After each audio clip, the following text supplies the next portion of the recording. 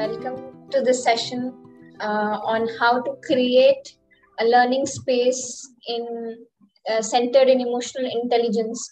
And here we have with us Suzanne Sauchon, who is originally from Alaska and have been living in Daba, Egypt for a while.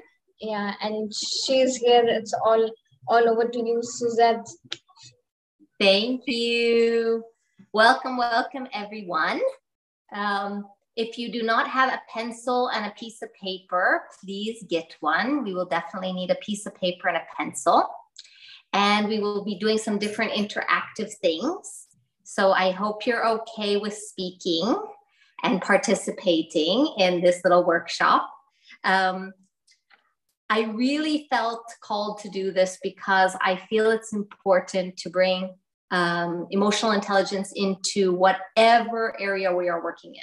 So whether it's with kids, whether it's with adults, whether it's just one class a week, whether it's an entire program, whether you run a school, it doesn't really matter because it's so essential.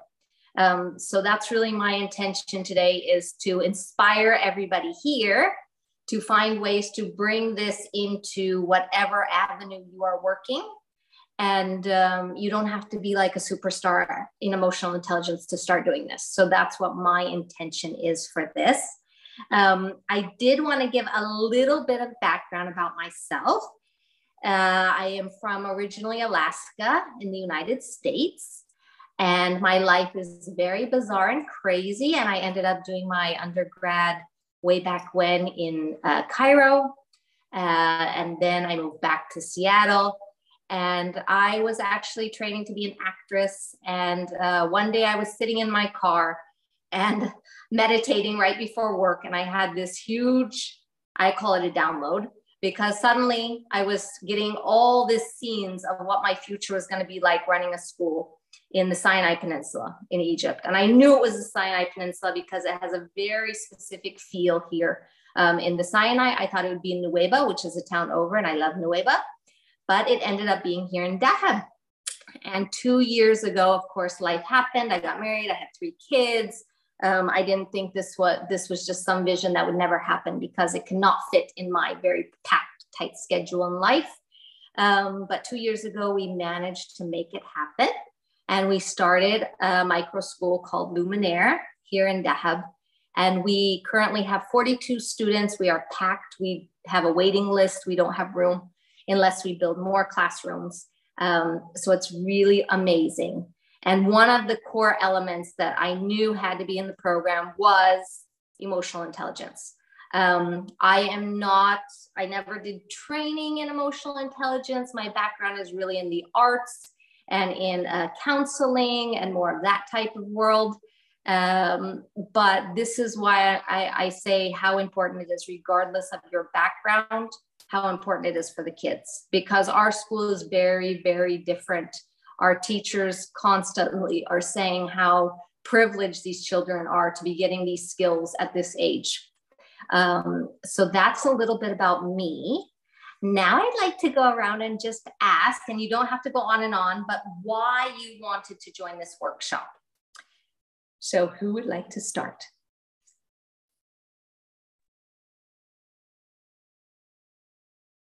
Hi, my name is Haidai, and I'm in Bali, and I've spent the last, I say, 6-7 years in doing research on social emotional learning, specializing in cultural dynamism, like how some of the ancient cultures and indigenous culture, such as the Balinese, how there are integrated social emotional learning in all their rituals, ceremony, and daily living, and how the difference it is from, let's say, from a modern culture versus, let's say, an older culture.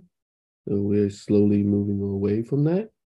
So I like the idea that you're saying that it can be created space, that you can bring in social emotional learning in any space. So I'm very interested to hear what you have to share, and that's it. Thank you. Who's next?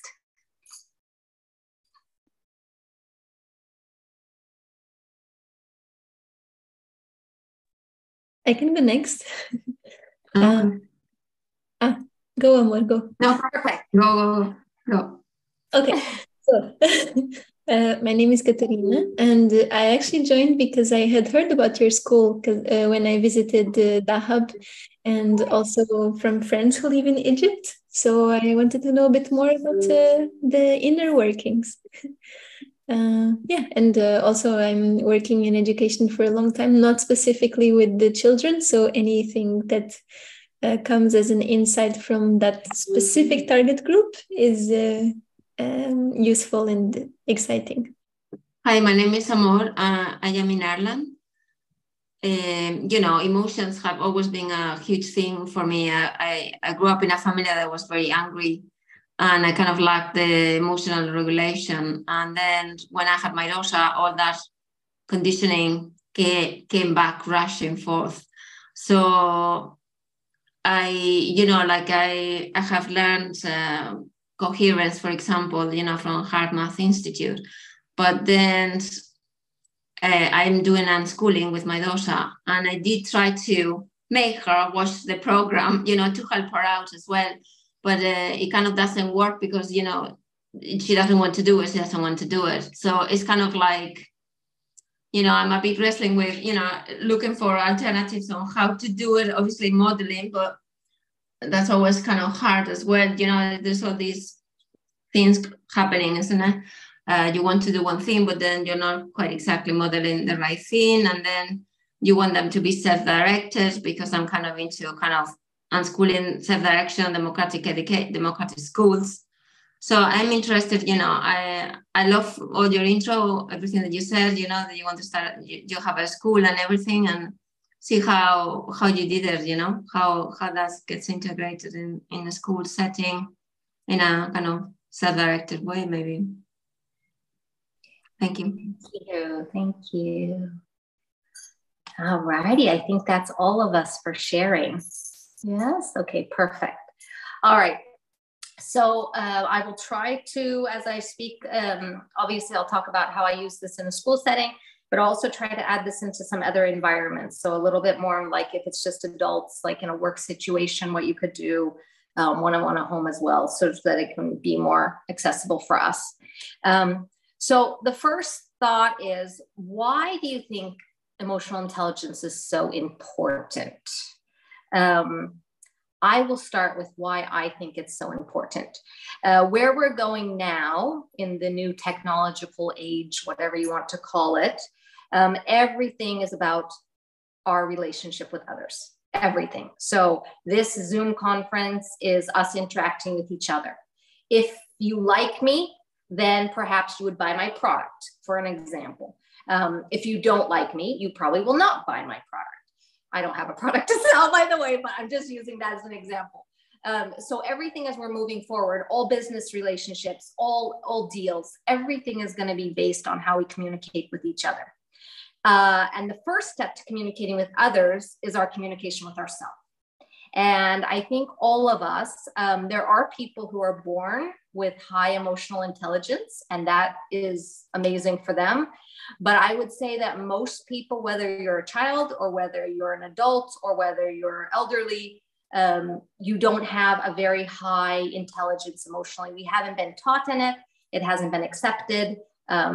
It's been really the opposite almost, that we need to shut down our emotions. There's good emotions, there's bad emotions. So really, this is just like a starting page for all of us. So I really like this idea that, you're noticing certain people, scientists, for example, that aren't modeling emotional intelligence, but I would say that every person you interact with probably is on the lower scale when it comes to their emotional abilities in interacting with each other. So this is why it's really, really essential for where we're going in our future and in our life. And we have to start with ourselves, with everything. So to begin with anything, and this is very important. Now, it will be different when you're working one-on-one, but any group you have, so even if you're doing a class with your one child at home, you have to set a safe environment. This is very, very essential, because when we're going to start doing our emotions, we're very vulnerable. So to contain that, we have to set it up properly. So if you're going to do emotional intelligence with your kid once a day, if you're going to do it in a class at the beginning of your class, let's just say you teach English to a group of kids once a week. At the beginning of your class, you're going to do this. This has to be the foundation. And to start this, we have to have agreements. And those agreements are very simple. They're very different from rules. I'm going to say them now, and you will already feel the energy is very different. So the first agreement is respect. And that means we respect ourselves, we respect other students, we respect adults, we respect the space, we respect people's time. Respect covers so many areas that it's a great agreement to have. So that's the first agreement. The second agreement is honesty. We're honest with ourselves. We're honest with other students and our peers. We're honest with adults or people, our bosses, and we're honest with what the situation is. The third is kindness. And this is very, very, very important when you're working with emotional intelligence. Kindness is huge. We can say things either in a kind way or a not kind way. So sometimes people will say being direct, I'm being direct, and it just is coming across as unkind. That's not true. I'm a very direct, blunt person, but I can either say it in a kind way with a thought, like I care about the person in front of me hearing it, or I can say it in a very mean way. I would say mean. So kindness, and that includes kindness to ourselves. So this is when I started this, I was saying, it doesn't matter if you're a EQ professional or not, be kind with yourself that you even want to do this, that you're even willing to step forward and bring this forth to whichever group or community you're in. So it's kindness towards yourself. It's kindness towards your peers, kindness to, maybe people who are less emotionally intelligent, being kind towards them and how they treat you. And the last one is called growth mindset. And how I use that in a group is that instead of complaining, we are trying to solve problems. So if we don't like something, we don't like an activity we're doing, what is the solution? Maybe you have a better idea. How can we change this? So it's a different mindset instead of just like being bickering and complaining about things. So this is an essential foundation before starting any EQ work. Because if you don't have this, once someone gets vulnerable, someone else either attacks the vulnerability or you attack your own vulnerability. So you would make fun of yourself for having feelings. So that's how we start. When I used to work, I did a homeschool preschool when I had little kids. So that would be like 3 and 4 year olds. And I worked in, I would just teach like a one-off class here and there. When I did corporate workshops, I also use this. And I start the beginning. So starting the school year, starting the beginning of the year, starting whatever with these agreements. And I always put them up so everybody has them visualized, and then we refer back to them. So that if someone says something mean to someone, we can say, hey, that's not our agreement. We have to be kind together. So that's the basis. Once you have that basis, then you can start doing emotional intelligence. And when you're going to start this with any group or with your child or with your friends, it's a very slow process. And this is where the kindness and the patience come in. It's a very slow process and you build on it. I'm going to show you the first thing we do, and you guys are going to get to have fun with it. I'm going to show you these cards. I want to show you the size and then I will put the picture up. These are feeling cards. Okay. I'm going to show you some pictures in a minute, but I wanted to give you an idea of the size. It's very similar to a head size. They're just very simple drawings, but I guess you can guess what feeling would you guess if you saw this one? Anybody? Anger, outrage. Outrage, anger, someone wrote. And this one is actually jealousy. So we have a whole stack of them here. And what I do with the kids every single day, so like I said, when I just would come in for a one-off class, I would spend the first 10 minutes of the class doing the feeling cards. Every single day in our school, every single child in the beginning of the school day, after we do mindfulness, they go to their individual classes with their age group. and they do feeling cards. So this is the first step. Before you bring, the kids love these, adults love these, everybody loves these. This is Cranky. This is one of my favorite ones, Cranky. Before we start that, we have 2 rules, and these are rules. They're not agreements because they are rules. One is that when someone shares their feeling, we don't talk about it. This is compassion. So we don't talk about it. So if I say I'm feeling compassionate today, nobody says, oh, I am too. Nobody else is saying why. Nobody talks. So we're already teaching whoever you are working with active listening. The second thing is piggybacking. So someone says, I'm happy today. And then it's your turn to share feelings. You don't say, oh, I'm like Suzette. No, you say, I'm happy today. So we're also teaching that my feelings are my feelings, even if they're exactly like someone else's feelings. So I'm going to quickly bring it up. Sorry. I will bring up the photo of this page to show you where it starts. So this is the how do you feel right now? So as you can see, the drawings are very simple, and I have taken those and put them onto the big ones that you saw for the easy handling. That is probably the most time-consuming thing that there is in this part of the project. And then you just write whichever ones you want. Now, I do not have all of these, obviously, but I have quite a bit of them. So this is the first beginning. And once you have this, you can start working with it. So let's go to another picture that will show the ones that I have made. So these are the ones that you would call more positive feelings. We don't really use those words. We just say we're having a feeling. We don't really label it. We say maybe like a lighter feeling and a heavier feeling, because that's, again, describing it, but we don't describe it as good or bad. If you notice, we also have a variety of colors. This is very important so that they're not associating red as angry, but red could also be excited, or blue as sad. Blue could also be calm. So I mix up the colors. So here you'll see, if we start with the top green, it's focused. I love that one. The purple one next to it is hopeful. The one after that is compassion. Down yellow is happy. Blue in the middle is calm. The peach colored one is inspired and hopeful. The last one is playful. The orange one is curious. Red is excited. And green is grateful.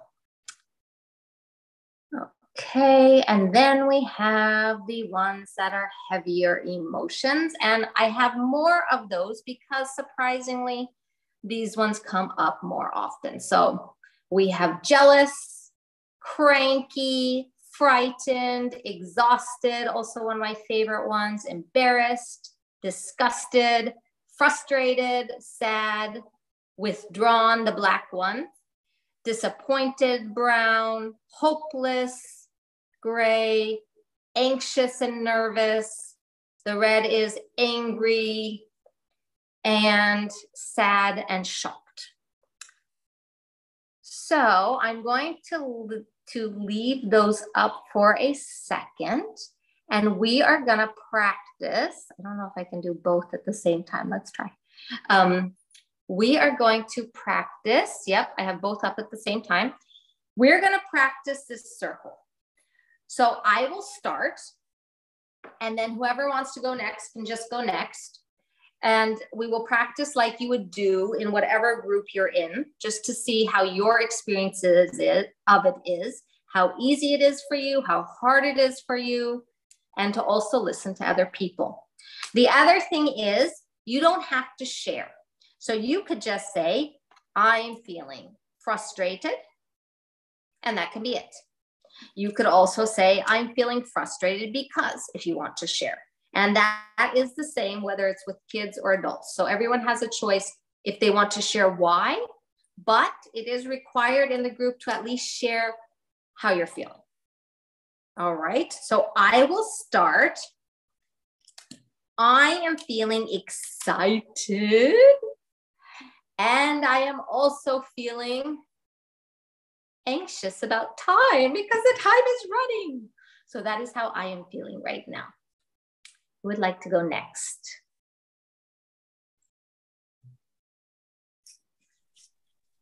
I am feeling calm. Thank you. Okay. Anybody else? I'm feeling really tired and hungry as well. Okay, great. Next.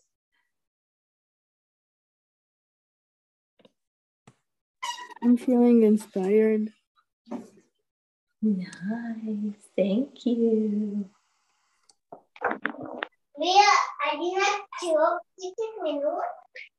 I can go next. Yes.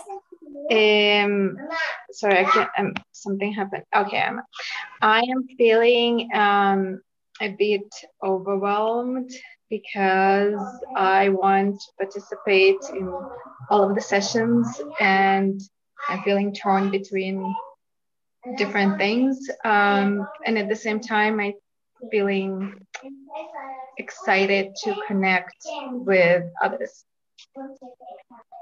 Nice, thank you.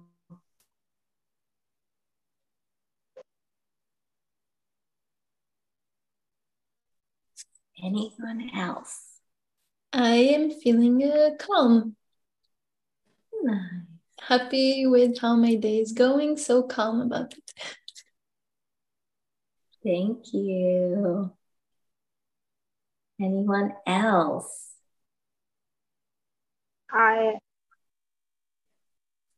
I'm feeling curious, and I'm feeling happy that I will be able to share these with my children at Vision Rainbow. Nice, thank you. Thank you. Anyone else? I feel like Harry. Also excited. Thank you. Great, thank you. Anyone else?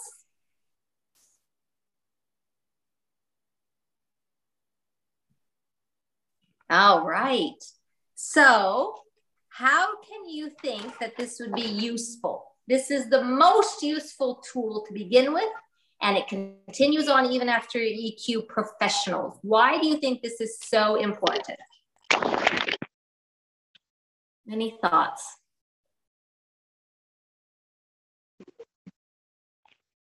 To connect.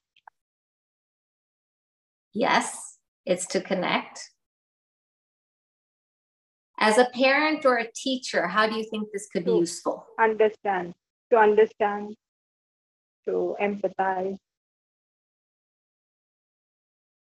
Yes. Also to put words to things that are important to learn to recognize and to be able to share for communication to happen. Like finding the link of emotion to word is really helpful.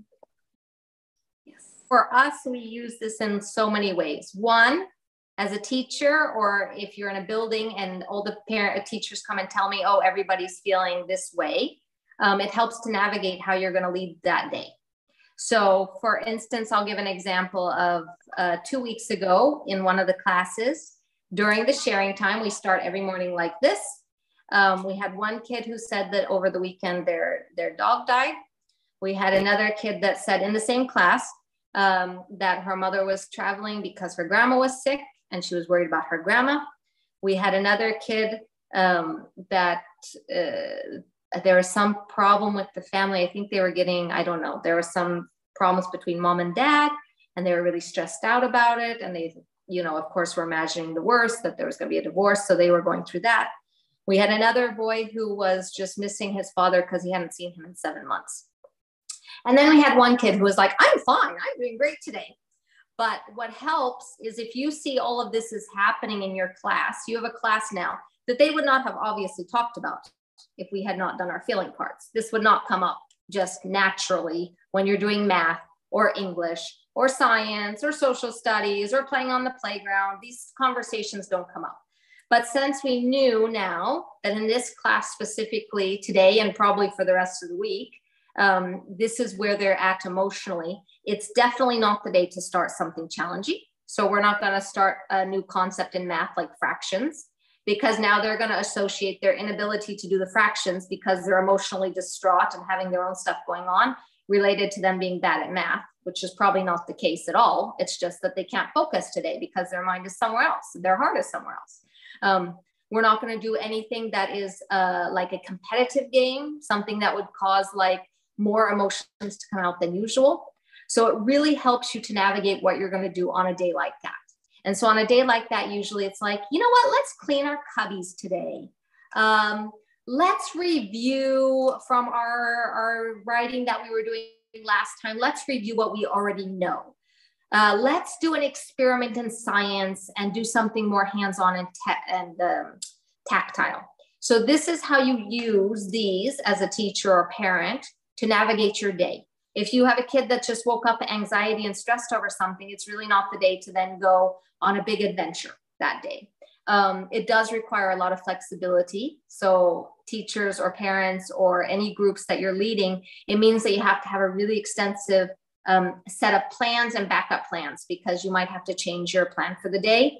A lot of my teachers make fun of like, they just learned to flow at our school because we will just change the day completely if we notice it's just not working. So that's the main tool for it. What it really helps in the group is to notice everybody else's feelings, to have empathy for them. So for instance, when the boy said, well, I'm feeling great, I'm like, yes, but today is probably not the day that you're going to be doing, you know, jokes that are maybe teasing. I mean, we usually don't do that, but it's not the day you're going to push on your friend's buttons. So he's aware of that. So this is how it helps also to bring the intelligence. For yourself, it makes you start to realize things. So for instance, when I do this every single day, I notice that I'm pulling the tired card several times in the week. So that's an insight for me as myself that I need to maybe get more sleep. I need to change something. So these are extremely useful. And we start, like I said, I do this before anything else. What you'll need to do with these cards, if you start bringing this into your environment, wherever it is, you need to give it, like, depending on the group and their emotional intelligence, you need to do this for a good 1 to 3 months, depending, before you start the next step of emotional intelligence things, which I will get to now. They really need this base. They need to feel that they can share their feelings in a group and it's accepted. They need to get more vocabulary with their feelings. So we had one kid every single day would always choose the exact same feeling for about an entire month. And what the teacher was saying, is this okay? And yes, it's totally okay. But they really didn't have any vocabulary other than sad and happy. That was their vocabulary of emotions. So it took a while for them to experience different situations and start to put feeling words. And that's why the pictures are helpful as well, to describe what they're feeling inside of themselves. We also don't hold on to it. So for instance, if this is sad, you can use it for lonely, you can use it for worried. Children can add their own words. People, adults can use their own words. So it's not so fixated that it has to be this one card and this is the only word it can be for that. No, it's to express, because feelings are really fluid. It's hard to describe them perfectly. So that's the first tool, and that's the beginning step. And you can do that in any group. It takes about 10 minutes maximum in the beginning of any group that you have, and it really helps you out. So that's the first thing. Any questions about those before I move on to the next thing?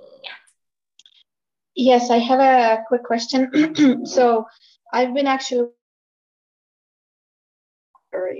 and I'm wondering if you have any suggestions, because right now I think it's the same happening. We have just maybe like 3 or 4 basic things. And so I guess I would like from here to expand it a little bit.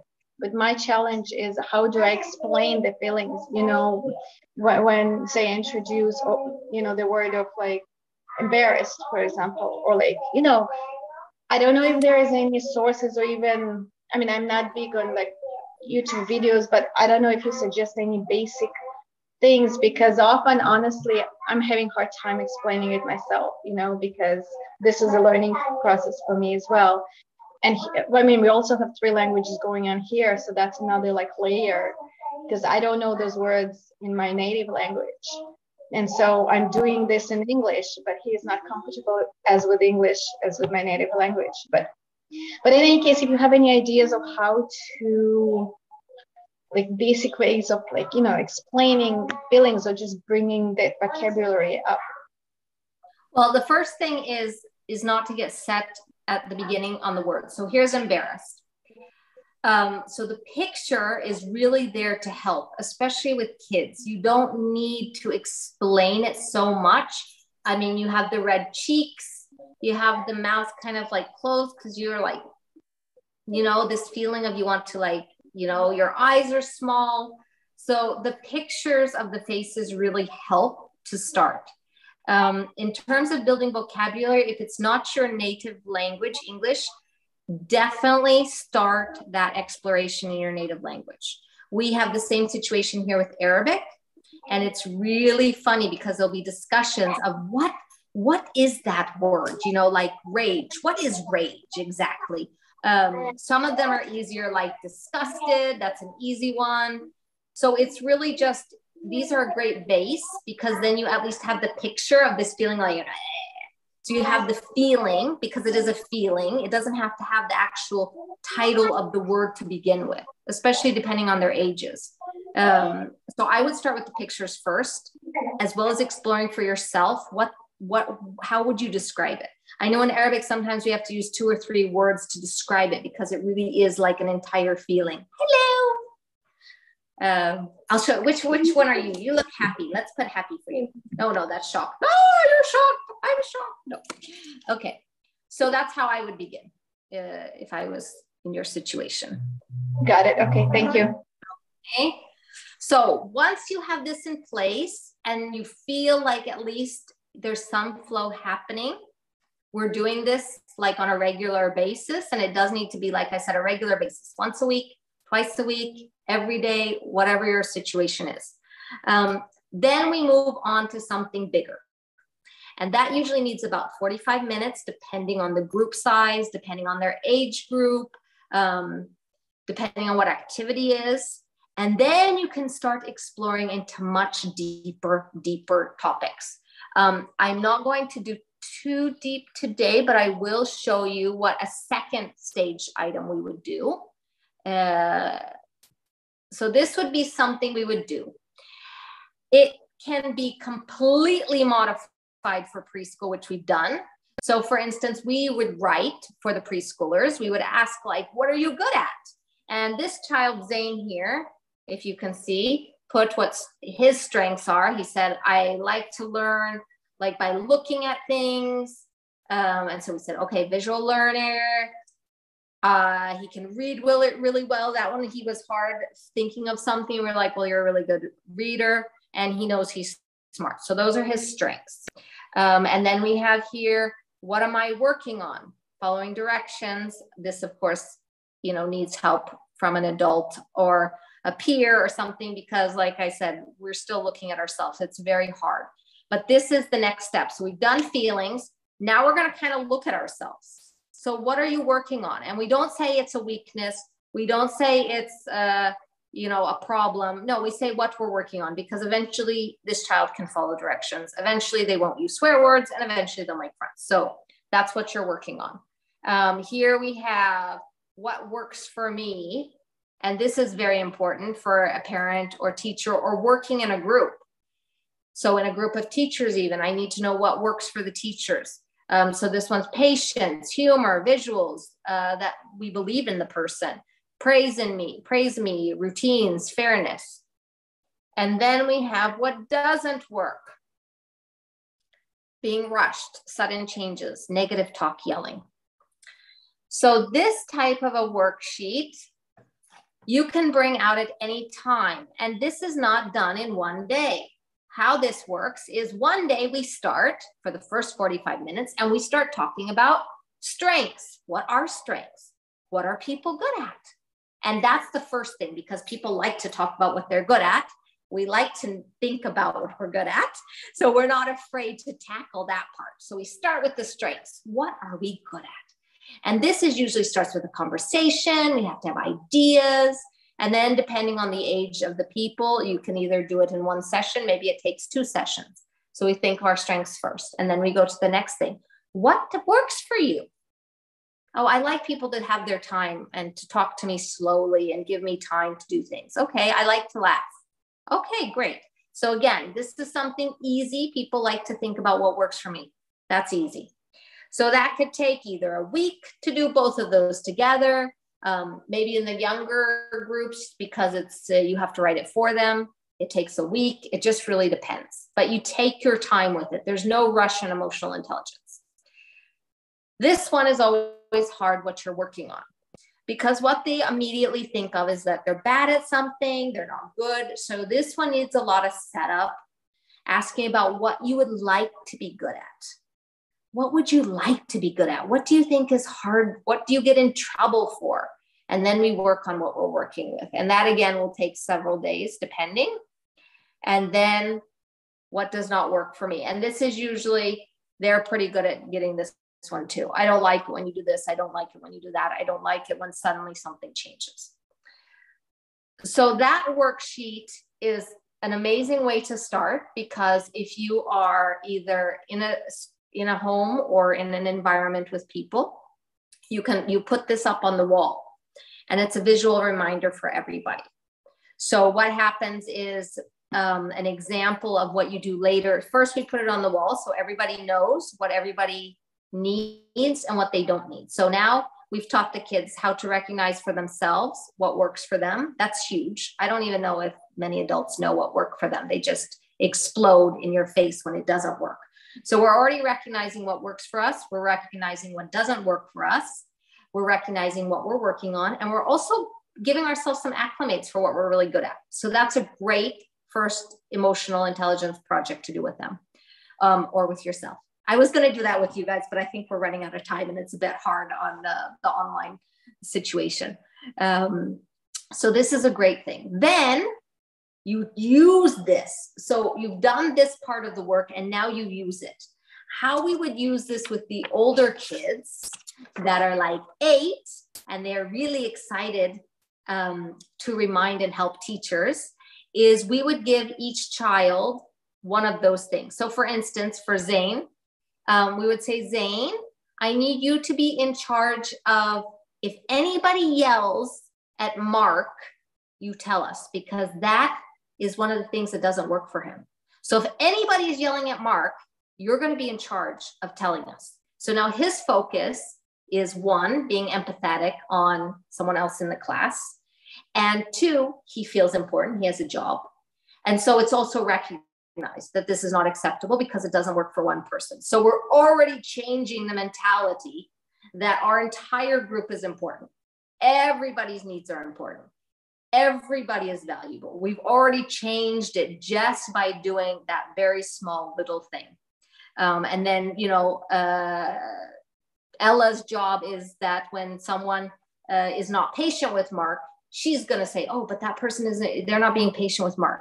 And again, this can take a long time. So you'd focus an entire week just noticing in the environment when someone is doing something that doesn't work for somebody in the class. So now we're changing the rhythm already of the class. So that's how we can use that. And then we have millions of, and you can research anywhere on any website, giraffe stories. These are from the tribe's curriculum. And it shows you what grade it works for, how much time it takes, shows you what the objectives are, how to do it. And so, like I said, we do things like this with our teachers. They're not trained in emotional intelligence, but we have it here straightforward what to do. And like I said, this is from the tribe's curriculum. Here's another one on self-esteem, and this is a bit older. So this is grades 3 to adults. So we wouldn't be doing this with the preschoolers because it would be too difficult to manage. It would need a lot of changing around, which sometimes we change a lot of things around. Again, this is from the tribe's curriculum. We did an entire unit on nonviolent communication. We did the draft books from nonviolent communication. So there's lots and lots of tools out there, but that's the next step. That's after we've gotten our feelings. We've started to look a little bit at ourselves. That's why that first page is really great, just to do this very simple, basic thing of what I like about myself, what I don't, what I need, what I don't. And then we move on. So that's how the EQ works in our world. The other things we do, which is essential, and we're going to do that now, birthdays. So we really honor everybody's birth. We have a big celebration. We do the Waldorf ceremony. I don't know if you know it. But you take like a light or a sun in the middle, and the kids go around it as many times as they have gone around the sun. So that's the sun, they go around it. And then after that, this is the part we've added with emotional intelligence, is that we all sit in a circle and we share why we're so happy this person has been born. And like I said, we have to get to a certain level where the kids can actually say things about each other that's kind. And it was pretty fast in our school because we have cake at the end of the day. So it was part of the ceremony of like, this is the part we do for them. And then they're bringing cake at the end of the day. So we all need to say nice things about each other. So what we do is we go around in a circle and we share why we're so happy they're born. And it can be really simple. Like the kids could say, because you're really kind, because you play good football, because you always let me get in line before you. And that makes the child glow. One, they're very happy. They learn to take compliments, and they learn to see how important they are just by being. So they didn't do anything. They're just sitting there in the circle on their birthday, and they get acclimated for just being themselves. And then at the very end, and this is always the hardest part, they share why they were glad they were born. And sometimes, I mean, even now we're going on 2 years. So, okay, it's their second birthday, I guess. But it's hard for them to think of what they're good at, why they're so great that they were born. What is something that they're bringing to the world? And I always tell them, adults also can't tell you very easily what they're great at, why they're here. So we will give examples. We'll say, well, lots of people said you're kind. Do you think you're kind? And then they usually think of something totally different. So now they're starting to also realize that they're valuable and they're able to compliment themselves and see that they're important. So that's another thing we add to the school day. We have birthdays, it feels like every day. And the last thing that we do besides EQ, so in our program, I mean, if you're lucky enough to run a program, we have 45 minutes every single day for EQ. It's the first thing, it's the most important thing in my mind. So we do that before we do any academics. But if not, I used to do these in my classes, like I said, and with preschoolers. We end every single day with gratitude. That's the other thing we always do. So if you're at home with kids, you can end the day with gratitude. We also do that at home. But since we do it at school, the kids are always like, I already did it at school, but it's very important. Just to think of one thing you're grateful for. And it doesn't have to be related to school. It doesn't have to be related to the house. It can just be anything you're truly, truly grateful for. So we end every day grateful for something. Yes. And I can also, mention the ones we've used, but really, sometimes we even create our own. So we were noticing we had a lot of problems with the competitive games on the playground. So we just pulled all kinds of resources about cooperative games and competitive games, and we created our own type of thing. That's why I really think it's important not to let your knowledge get in the way. You know, now with the internet, there's so much knowledge out there. Just take on whatever it is you need and just do it the best you can. That would be my advice. Anything is better than nothing.